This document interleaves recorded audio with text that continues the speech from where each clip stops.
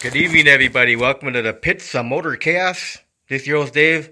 I got on the line a special guest on the line, Nitro Funny Car driver, Dale Creasy Jr. How you doing, Dale? I'm doing good. How are you doing? I'm good. So you ran up there for the Jegs All-Star thing in Joliet yesterday, huh?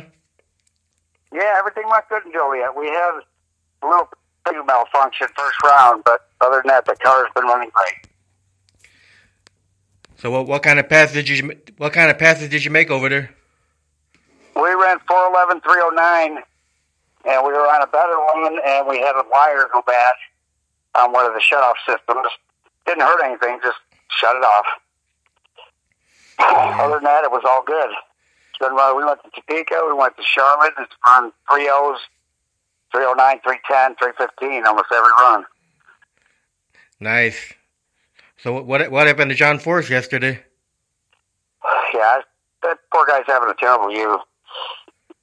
Because everybody knows he's a great driver. Just something's going wrong there, and they'll get it straightened up.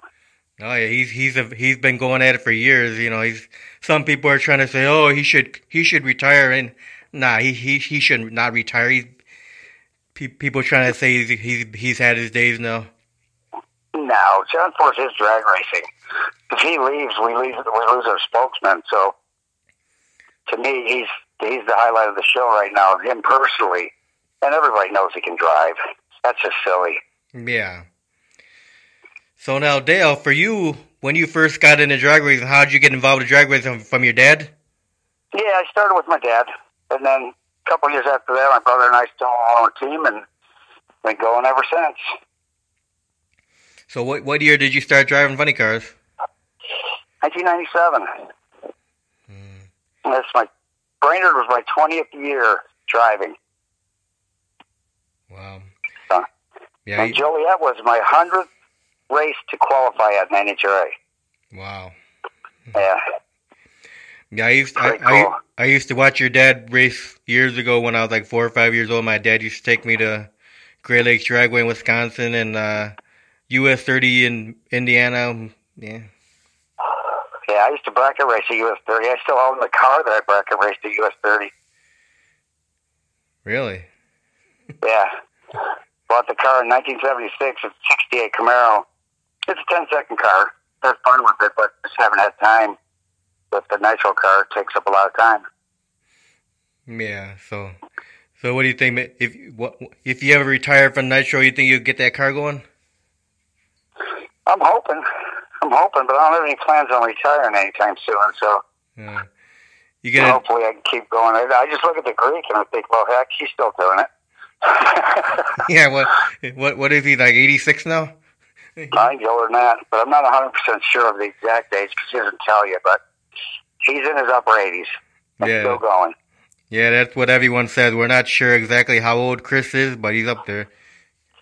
Well, I work for Bob Stange, the owner of Strange Engineering, and he knows exactly how old he is. And I don't ask.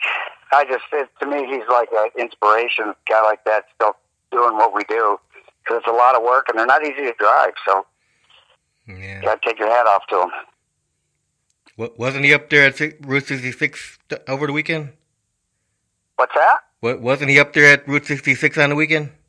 Yeah, he made 2 runs. They had something with the clutch on the first run, and I'm not sure what happened on the second run. It was his first race out, so I'm sure there's always gremlins the first race, but he'll be in Norwalk, so we'll see. Hopefully he does well. Then Don Garlers was out there cackling his little dragster up there? I can't hardly hear you, bud. I said Don Garlers was up there with his little dragster? Yeah, he's doing good. I'm not sure where he's going next, but I'm going to have to say Norwalk, but never know with the Greek. He might show up in Bristol. So did you see the new Chi-Town Hustler car? Did I see what? Were you able to see the new Chi-Town Hustler car outside? No, I never. Once we're there, it's pretty busy, so I rarely leave the pits. I saw pictures of it, and I'm friends with the family, so it's a pretty cool deal. Because that guy was one of the innovators of the sport, so too bad. But the kids are keeping it going. Yeah, Mike was saying his grandpa kind of had a hand in that design before he passed away? Oh, sure. And Mike's dad, Wayne, Danny, Mike's brother, works on it. So I mean, they're all involved in it. So now, for you, Dale, when you started driving funny cars all these years ago, what was it like to get behind the wheel for the first time of a nitro funny car? It was, you think you know by watching them, and you have no idea. Cars are so fast. And it was a learning curve. It took a while, but it's, right now, it's one of the coolest things I think you can do, so that's why I keep doing it. So now the funny car that you're currently running, how many years have you been running this car? This is 2 years old. I got it from Don Schumacher Racing. I had crashed my car testing at Joliet one year, and they hooked me up with a new car. And it's a good car. I mean, had I known how much better they were, I should have gotten one sooner. Because it made the performance so much better. Now, with this car, what's been the quickest time you've had with this car? 403. Yeah, I went 403, and the fastest we've gone is 315. Now, you had a real big accident. What year was that, 2009 or something like that? 2008.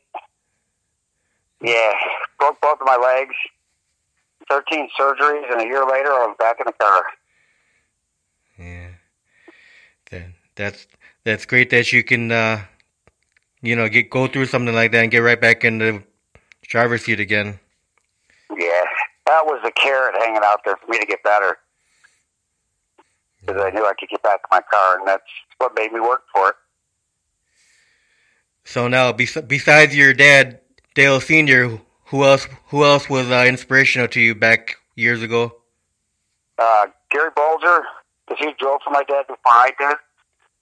It taught me a lot. Gary Densham, he's a friend of mine, and he's been racing longer than I have, and he'd always give me ideas or things that I should be doing because he had already tried it, and some of the things I was doing were not exactly right, so he straightened me out. So now, for your funny car, when you go out, how many crew members do you have, and who are your crew members? We have seven, including myself makes 8.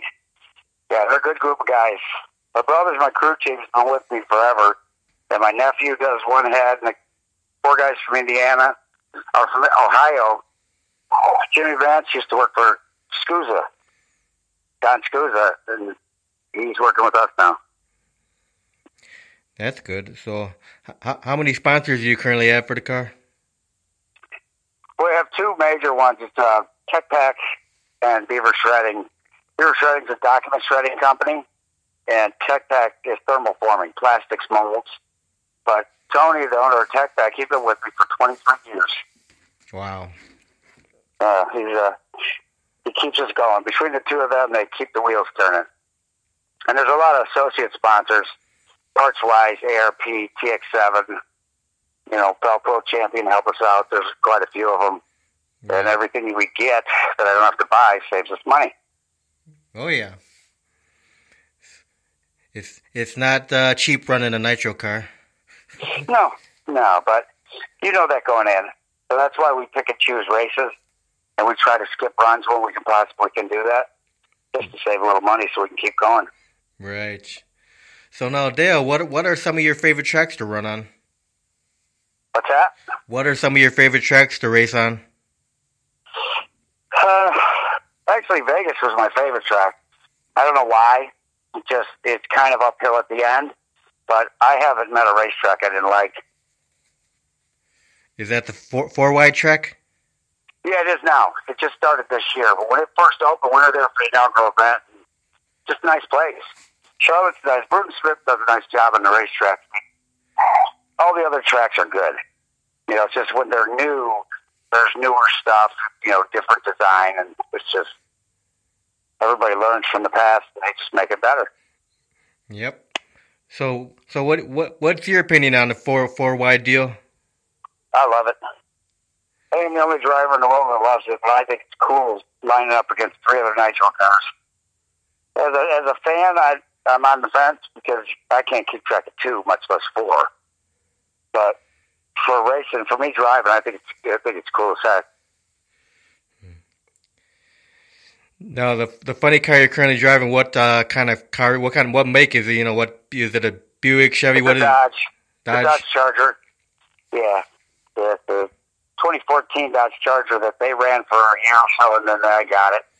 It's in perfect shape. It's just, they had newer stuff coming out, so they let me have that one. So how big of a fuel pump you got in that thing? How big a what? Fuel pump. Oh, 110 gallons. Yeah, 108 to 110. We had a 103 and it wasn't big enough, so we put the 110 on it. And it just makes the car safer because they run so hard now. They need lots and lots of fuel. So do you ever think the NHRA drivers will go back to the old long smoky burnouts? Yeah, you can't. They'll run out of gas. I mean, we had an 18-gallon tank in it last year, and it was barely enough. And we have a 20-gallon tank now, and it probably has 2 to 3 gallons left in it after a run. And the burnout in the back of it is where it burns a lot of the fuel. I think it's cool to do that. We used to do it at match races, but with these big pumps, you can't do it. It'll run out of gas. Right. So now, Route 66, would you consider Route 66 one of your favorite tracks too? Yeah, no, that's home. I mean, I live 35 miles from that track. When they built it, it was the first stadium design track, and I mean, it's a nice track. Surface is good, shut off real long, and it's a good facility. So now, when you first started driving funny cars, did you ever run a Great Lakes dragway? Not in my funny car. I have bracket raced up there, and I've gone up there with my dad when Gary Bowles was striking, but I haven't been up there in our car. So, if they invited us, we'd come. Right. So now, Dale, what would you consider to be some of the milestones of your drag racing career? First was just getting my license. You got to make 6 runs, and like I said, if you've never driven one, you can't fathom how fast they are. And qualifying, we ran IHRA for a couple of years and won 2 world championships, and that was probably the highlight because we did really well for those couple of years. And the 3rd year, I got hurt, and when I got hurt, it was like the 4th or 5th race, and we already had a 200-point lead, but wasn't to be. Yeah, going back to Great Lakes, I'd love to see you run a Great Lakes dragway. I mean, Great Lakes dragway is like about 35 minutes from where we live at. So yeah, it's a couple hours for us, but it's not a bad drive. Because that was one of the local match race tracks, and I even bracket raced my Camaro up there a couple times. But we stayed you used to call it Rockford, now it's Byron. Right. And US 30 and Martin, and wherever they were racing, we were there. How about Cordova? I went there a couple times. We run the World Series there every year. I never bracket raced there because there was tracks a lot closer. But I like the facility. The guys that took it over, the track's surface, they have done a great job prepping it. Last year we ran 420 there, and it could have took a 4.0. I mean, the track was that good. So it's always been a nice place, but they really did a lot of work on the track, and it's gotten a lot better. So will you be running at the World Series this year? Yep. Yeah, we'll be there. That's Jack Wyatt. I know there's other cars, but those are the only 2 that I know of. So let me ask you a few fun questions now before we finish this interview. You have any hobbies outside of drag racing?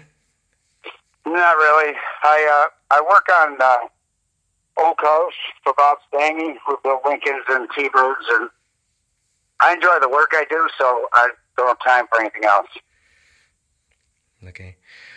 So Dale, if someone were to give you $200 million and ask you to build a new drag race track, where would you think about building this new track, and what kind of features would you want to put into it? I don't know, because I would like to build it close to my house so it's easy to get to, but that would interfere with Route 66. But I don't know that there's anything I would change on some of those. One of the tracks, Denver, has a cooling system running through the track, so when it's hot out, right, track surface is better. Yeah, I heard about that. That's a good feature. But, you know, if you're in the Chicago area with all the cold weather, I don't even know if that's possible, you know, for something like that. But they have made a lot. NHRA has made tons of improvements on the racetracks in the last 20 years, and I have no complaints. So now, with all these years of driving a funny car, do you have a greatest competitor? Do I have what? A greatest competitor. I like them all. Whenever we pull up there, you know, a lot of guys will say, you know, I hate the guy next to me. I don't. I don't even pay attention to the guy next to me, because if you're thinking about him, you're not doing your job. But, I mean, racing John Force to me is cool, because that's the first guy I ever raced for a fight. In 97 at Indy, got to run him first round, and to me that was just cool as hell. So to be able to race with and against, I drove a top field roadster for a while, and I raced the Greek, and to me that was just a highlight. How'd you do against the Greek? We beat him.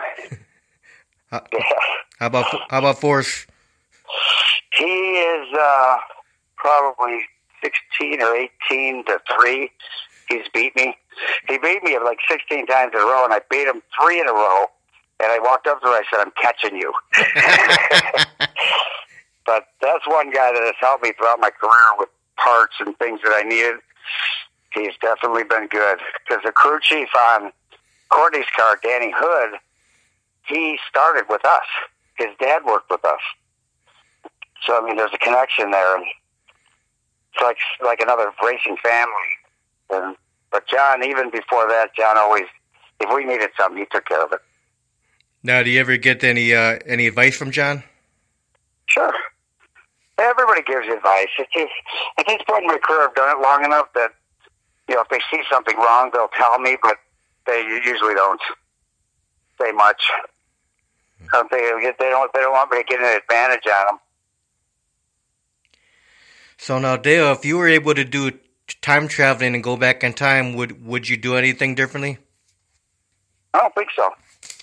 I think ever since we started our own car, and I had worked a job for 30 years, and I quit the job and started racing full time, and that's what made the difference, because we were paying attention to the car. And I'm pretty happy with everything we've done. So what's your favorite food to eat? I'm going to have to say probably fried chicken, but there's just a couple places that it's better than others. There's local places by our house, and I love popcorn, and I'm a snacker, so any kind of cookies and chocolate and cake, and shouldn't, but I do. But not at the track, though, right? You got to try to stay in shape when you're racing. Yeah, I don't eat much at the track. We eat breakfast, but it's just you're full blast for 8 hours. So by the time I get done, I'm ready to go to bed. So usually race weekends, I eat breakfast, and that's about it. So what's your favorite beverage? I'm going to have to say probably in the evening would be a Coors Light. Now, do you have a favorite movie of all time? Shawshank Redemption. That's a good one. For some reason, I just like that movie. Yeah, it's a good movie. So what's your favorite music to listen to? What's what? What's your favorite music to listen to? You know, I rarely ever turn on the radio, because when I'm driving, writing notes and thinking, but I like 80s rock, you know, the old rock and roll, but right. Listen to some country music. But in the last 5 or 10 years, I don't listen to music that much. So now, Dale, if you were in drag racing, what do you think you'd be doing with your life right now? I don't know. Never even thought about it. This is what I wanted to do. When I graduated from high school, a vocational class, the teacher had you write a note to yourself, what do you want to be in 10 years? And I wanted to be a certified auto mechanic, because I knew I had to have a job. And I wanted to be a funny car driver. So here we are. So now, Dale, what would you consider to be the fondest memory of your drag racing career? Probably the first win. We won in Grand Bend, Canada, and a good friend of ours, Bobby Lagana, won his first race on the same day. So that was probably one of the fondest memories that I have, because it was just the two of us had grown up together, and he won his first race and we won ours. So now, what do you think about that new event they started last year, the Funny Car Chaos? I think it's cool. I wish we could do it. He's doing a great job. I mean, that guy used to work for us. Chris Graves was our tire guy and cleanup guy for 2 years on the World Championship car. But the way he's doing it, it doesn't pay enough for a big show car. But if I could swing it, I would go just for him, because of all the work he's done to make that happen. Those shows have turned out really big. Yeah. I was watching a live Facebook video from the one over the weekend in Amarillo, Texas. They had a good crowd at that one. Yeah.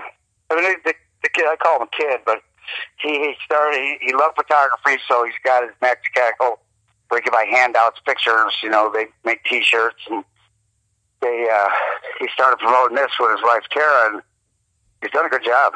I mean, I didn't know it would take off that fast, but the first race they had 30-something funny cars there. Right. Then he's got a good sponsor now, the Red Lion Clothing. Yeah, he's got quite a few associates. I'm not sure which is, what level all of them are at, but I know DJ Safety helps them. There's a lot of people that help them. The first race they had, I sent them $100 for the low ET of, they had an A and a B heat. The quickest cars, then the guys that didn't qualify race for the rest of the ring. Right. And I put up $100 for each class for the quickest loser first round of those classes. Just trying to help them promote it. Yeah, the neat thing about that is you could get a ACA guy going up against the Nitro guy. Yeah, anything goes. Because they're having the one in Havana, Illinois. Right. And I'm trying to figure out a way to get there. It just costs too much to run this thing down the road, so I just got to make it's got to be. If I know I'm leaving money when I leave my house, there's really no sense in doing it. Maybe you could just go up there and hang out at least or something. Maybe. Yeah, because I put it on my schedule and told my guys about it. I'm excited, but it's nothing he's doing wrong. It just requires more than that to run a car. Right. Yeah, you can maybe hang out there, hang out with John Hale and all them guys. Oh yeah. Well, Chris been a buddy of mine for years, so I go hang out with him and his wife. Yeah. Yeah, I think it's just going to grow bigger and bigger, and like next year, I think he's going to get more tracks. Oh, he'll. It's as far as he wants to take it right now, because everywhere he goes or he's taken it, the show's been tremendous. So if he wants to pursue it to be bigger, it'll get bigger. He's determined. So just look what he's done in the last 2 years. Right. So now, if people that are listening to the interview right now want to find out all the events you're going to be at, what's the best way for them to find all your events? Yeah, I don't have anything posted, but we're going to run Norwalk, the Norwalk race in a couple weeks, and then we go to Cayuga, Canada, for right around the 4th of July. And then August, we run Norwalk Night of Fire match race, Brainerd and Cordova World Series. And then we might be going to Martin Funny Car Nationals on September 7th and 8th. And then we will be in St. Louis for our final race of the year. Yeah, I was looking at the Greasy family page on Facebook. It hasn't been updated in a long time. Yeah, I didn't start that. Somebody else did that. If you just go on my page, Dale Creasy Jr., I keep stuff on there. The other page, somebody was running it, and it's probably my fault because I haven't kept them updated, but that was a page that somebody else started. Right. Now, do you have any websites? No. Been racing, working on the race car. I don't have a lot of time for that. I used to, and I had somebody doing it. It just ran out of time. Right. So now, Dale, I want to thank you very much for your time to chat with me tonight. Yeah, great to be here. Thanks for having me. You have any final words you want to say to anybody out there? Yes, come on, watch us. Doesn't matter what track you're going to, just support drag racing because it's a really cool sport. Let me ask you one more question, Dale. How important do you think it is for the kids to come out to watch drag racing? I think that's the key, because the kids are the future. Because there's not as many hot rods like we used to build when we were teenagers running around on the streets anymore. It's almost like it's a dying breed. And to get kids out there, whenever I see kids at the racetrack, we put them in our car, take pictures of them, just try to get the kids interested. Yeah. Because eventually we're all going to be old farts, and we're going to need the kids to keep going. Oh yeah, that's why it's good to see. It's good to see more and more junior dragsters coming out. Oh yeah, that class is phenomenal, and they're fast too. Oh yeah. I got an interview with a junior dragster driver Thursday. I think Thursday. Okay. You know Michael Hosted? I don't. He's from he's a California. He drives Nostalgia Nitro Funny car out there, but his daughter drives a junior dragster. Oh yeah. I know who that is. Yeah. Yeah, I don't know him personally, but I know of him. Because when the Nostalgia guys run, I try to keep track of that. There's a lot of friends over there that go over there and help tune and some drive. Like I said, any form of racing's cool to me, especially if it's got nitro in it. Yeah. I like the Nostalgia guys because they could still put names on the cars like back in the old days, like instead of the big sponsors. Yeah, and everybody says the good old days, but for me, these are the good old days. I wasn't racing back then. Right. So, and the cars are so much faster now. And they did what they could with what they had, but nowadays, look at the Nostalgia class. It started off, guys with little box trailers, and you go there, and everybody's got semis and multiple motors, and even that class has grown. Yeah. But I think they're cool. John Lawson's got two of them out of the strong rooms on Joliet, and they're outlaw Nostalgia cars, and they're 520s. Yeah, they're fast. I test drove one for them, and 530 at 230 miles an hour. Yeah, they got those big pumps in there too to pump out big flames. They're bigger pump and they got a bigger mag, but they're not running the Nostalgia Nostalgia circuit. It's just match racing, and he's got two cars, and he does good with them. They're fast. Yeah, they call those Tom Moultrie header flames. Yeah, same thing. Moultrie's the one that got the combination set up. Because Lost used to run against Moultrie's Jurassic Plastic, and then John built another car, so he runs against, he works himself in with the two cars. Yeah. The quick draw and runaway. Yeah. Joe Hop. Beautiful cars. He paints all my race cars. That guy does a phenomenal job painting. Yeah. Have you ever seen his operation? I don't think there's any dirt anywhere. Now, he keeps everything beautiful. Now, didn't John just drive Dale Worsham's car out at Joliet? He did. He made a run out there. He was Dale wanted him to drive it, and John needed to keep his Big Show license updated. So they went out and made a run or two, and everybody was happy because then Dale got paid for his 17-18 money has gone up. NHRA has raised that, and it has got more cars to the racetrack, so it definitely is working. Because if you don't qualify, it used to be you only got $3,000, and now you're getting $7,500. Well, it's worth going. Right. So when they came up with that, I thought it was a good idea. Yeah. Well, Dale, like I said, thanks again for your time to do this interview tonight. All right, thanks. Call me anytime. Yeah, we'll do another one in the future. Okay. You have a great night. You too. Bye-bye.